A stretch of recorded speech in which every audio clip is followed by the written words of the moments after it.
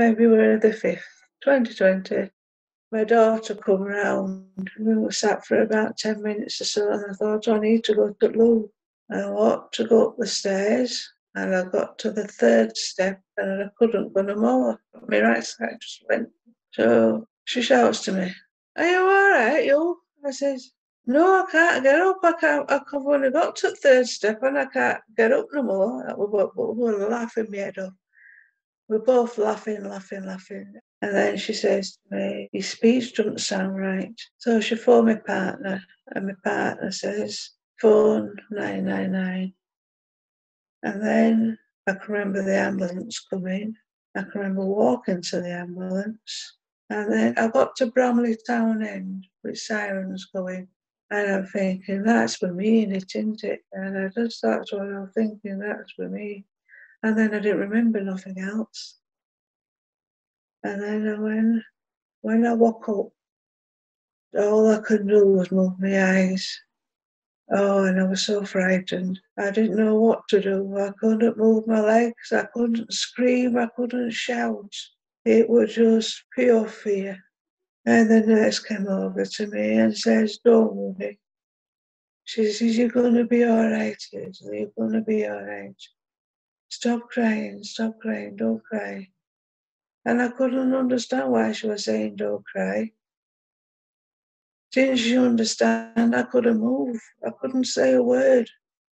I thought, is this me? Is this really me, just laid here, not being able to move, not being able to say a word? I can't live like this. I said I might as well be dead. All I did without shout was why. I could only say why. Why, what's up with me? Why, what's up with me? What's happened to me? And then the nurse comes and says, "Oh, you've had a stroke. But don't worry, you're going to be fine. You're going to be okay, you are." She says, "Just be strong. Just be strong." She says, "Instead of crying, put all your energy in getting well." And then I stopped crying.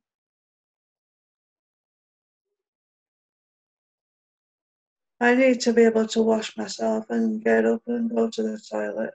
I need to start getting talking to get out what I need to get out. And then when I started talking, I sounded like I come from Barnsley. But I couldn't understand why I was sounding different. I said, "I can't help it." I said, "It's just the way it comes out." I still think it is a loss. It's just, I think I've sort of like dealt with that bit of it. I've got to go up the next step of the ladder, try to do something else. You gotta do what you gotta do. You just gotta get on with it, and you, as I say, you'll have good days and you'll have bad days. And the bad days will start to weaken when they get more better days. But it doesn't help being locked in, I suppose, and not being able to go out and do what I want. I've got to depend, that's what I've got to do.